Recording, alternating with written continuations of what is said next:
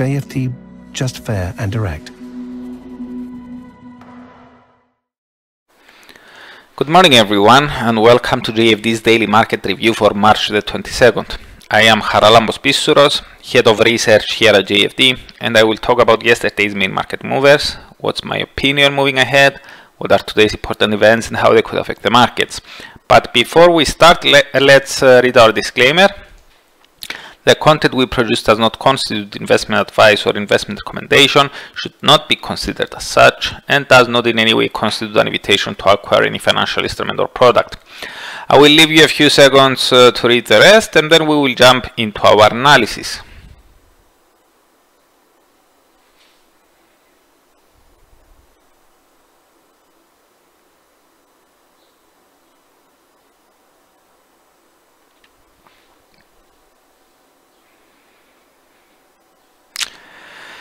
Okay, the US dollar traded higher against all but one of the other major currencies on Monday and during the Asian session Tuesday. It gained the most versus JPY, the Euro, NZD and CHF in that order, while it lost some ground only versus the Canadian dollar.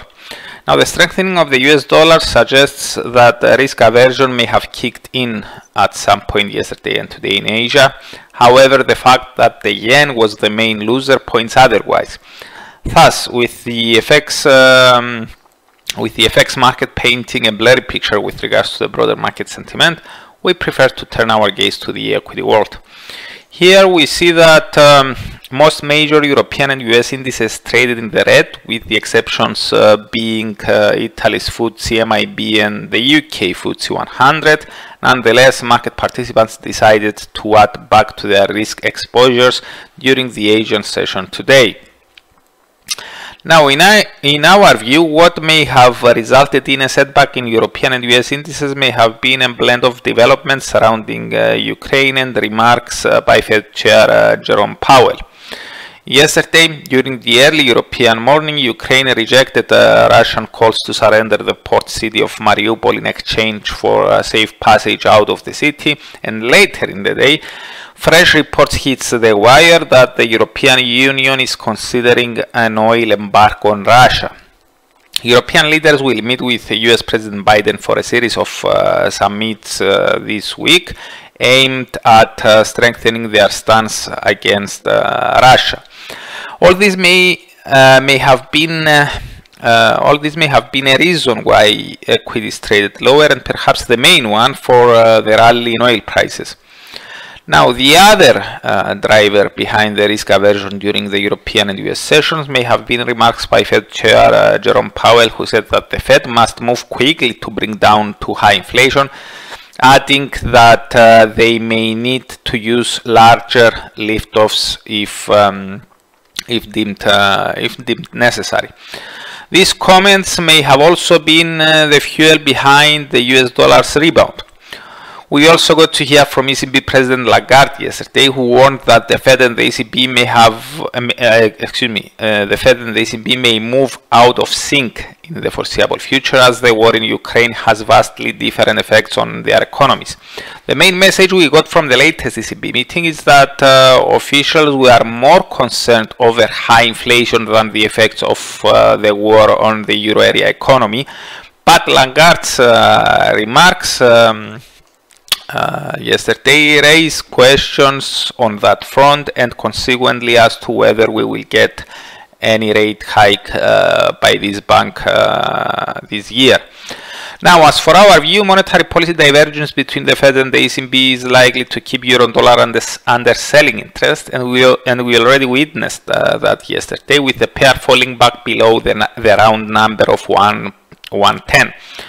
As for equities, we prefer to maintain our neutral stance with regards to the bigger picture. Yes, we saw a setback yesterday following some concerning headlines surrounding the Russia-Ukraine saga, but yet it seems that the retreats are not as large as the rebounds and advances we get on positive headlines.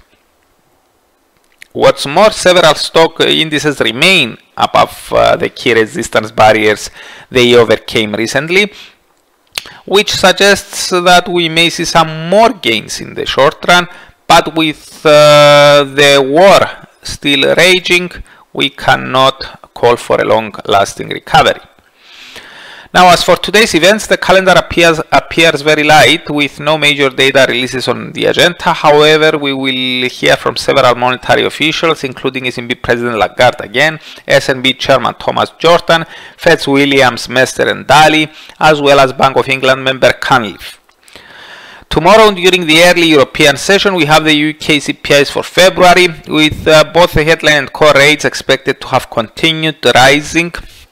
Specifically, the headline rate is forecast to have inched up to 5.9% year over year from 5.5%, while the core one is forecast to have risen to 4.8% from 4.4%.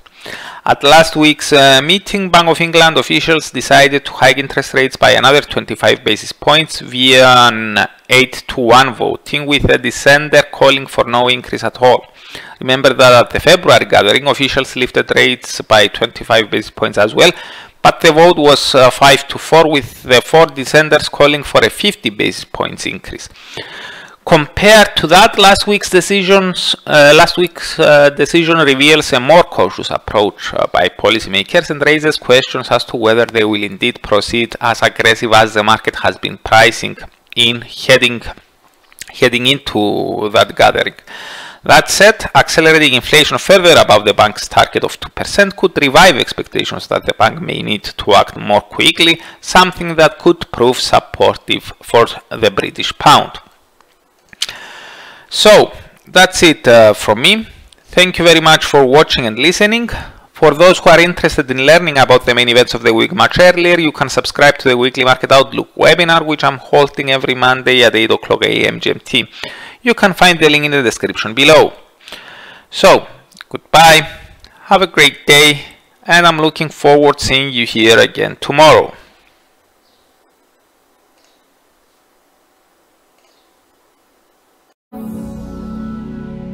JFD, just fair and direct.